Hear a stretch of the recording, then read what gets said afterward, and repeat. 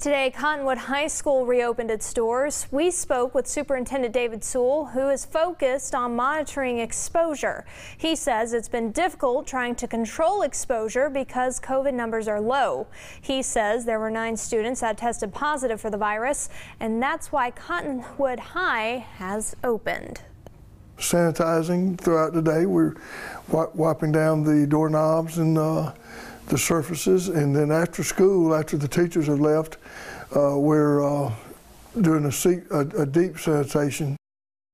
Sewell says they'll keep taking precautions to keep students safe.